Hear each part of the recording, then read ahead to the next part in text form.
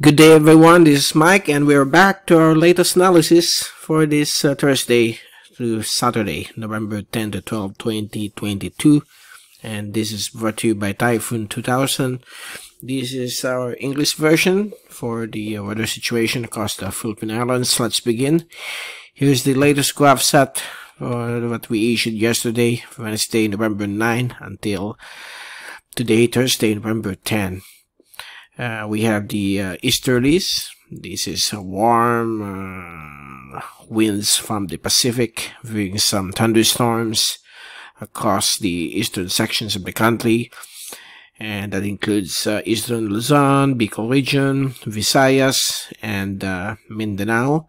Some of them are now penetrating across the Sulu archipelago and Palawan, while the shear line, which has been affecting the eastern sections of Luzon, has retreated more to the northeast, and it's just affecting the coastal waters of Cagayan Valley, along northern and eastern Cagayan, eastern Isabela, and Batanes, Paboy, and Cubao Islands. Elsewhere, we don't have any developing tropical disturbances or LPAs or even tropical cyclone formation in sight for the next 1 week. But for next week, it's still a question mark because one model, again, the usual, the aggressive model, the GFS or the American model, is forecasting a cyclone approaching the Philippine Sea sometime between November 18 to 20, but the latest from the European model doesn't show anything in response to that GFS model, so it's not yet sure if it will push through, but at this time we are going to observe the situation of this American model. But if the European model doesn't act up, okay, the situation will not push through. And here's the fast animation. As you can see, these are the strong easterlies, mainly due to the La Niña. That's why they are quite active all the way from the Marshall Islands across the Philippine Islands. And we have here some surface trough here converging, okay, while the shear line over here is starting to retreat and it's just affecting the North Philippine Sea. Here's the windy.com zoom in satellite animation. This is for beginning last night until early this morning. It's already 1 a.m. and you can still see some rain conditions across Mindanao, Visayas, Sulu archipelago, and the Palawan. So our graph set for tomorrow will change, showing this enhanced or intensifying easterlies across Visayas and Mindanao. Okay, so don't forget to bring your umbrellas, folks down there in Mindanao, Visayas, Palawan, and Sulu archipelago. Here's the rainfall accumulation for the next 3 days until Saturday. We expect rainfall activity, thunderstorms across Mimaropa, Sulu archipelago, Visayas, Mindanao, eastern sections of the Bicol region, eastern Luzon, particularly northern Quezon. We'll have a share of this rain and thunderstorms brought about by the prevailing easterly surface wind flow. And for the wind and pressure forecast by tomorrow afternoon, we still expect easterlies to affect the country all throughout the weekend until Saturday and Sunday.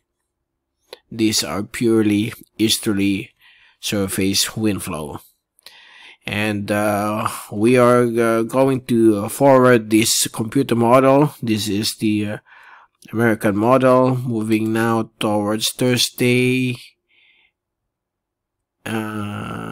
November 17, and Friday, November 18. There's a developing area of low pressure here, because on November 19, Saturday, or that will be 8 days from now, there's a developing tropical depression to the east of Bicol region. We are going to observe this, but again, the probability of 9 to 10 day forecast is at 0 to 20%, very low.